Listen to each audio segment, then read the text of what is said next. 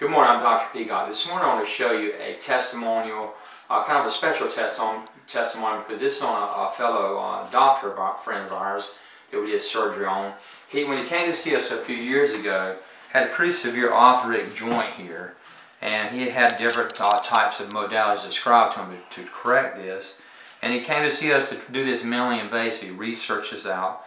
And what we did, we made a tiny incision on the side of his foot here and took the arthritic spur and the bunion off. Also did an osteotomy in a V shape this way. We kept the plantar cortex intact. And also we did an opening osteotomy of the hallux. And this procedure described in Mariano de Prado's book, Minimally Invasive Foot Surgery, and also was taught to him by Dr. Stephen Isham. So this is something we do at the Academy of Ambulatory Foot and Ankle Surgery. You can see he's got good motion here 2 or 3 years later. He's very active, plays sports and exercise and works out. So this was really kind of getting him down. So he has a little bit of an issue today. We're going to just correct a little toe issue he's got, but that's simple.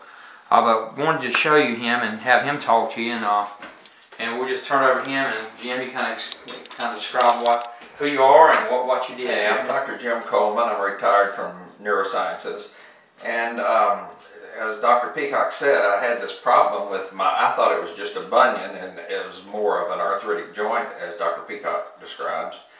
And I'd had all kinds of people look at it, orthopedic surgeons, a couple of other podiatric surgeons, and I was dreading the procedure because everybody says you're going to be wearing a boot and it's really painful.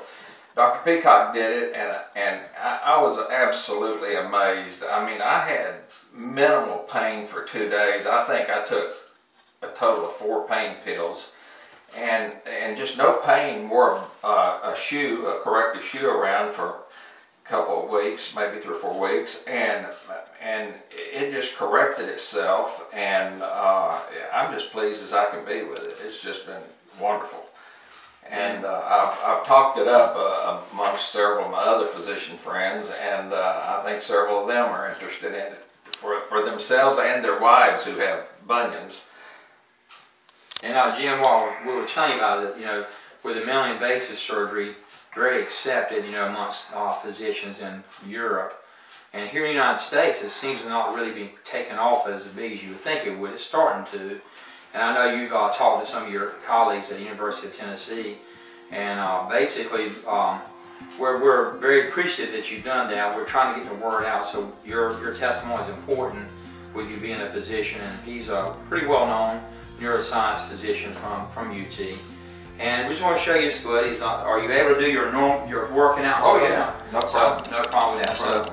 So really, there are some applications where minimally invasive surgery is very appropriate and even more desirable than doing a traditional surgery. I mean, think about your own foot. Do you want your foot fused, or do you want plates and implants and putting your foot when it can be done a lot less invasive? We did gym surgery here in the office under local anesthetic. Didn't go to the hospital, so there was no issue with having to be put to sleep and the risk involved in that. So we just appreciate you, as a patient, appreciate your testimony, because it's very important. Absolutely.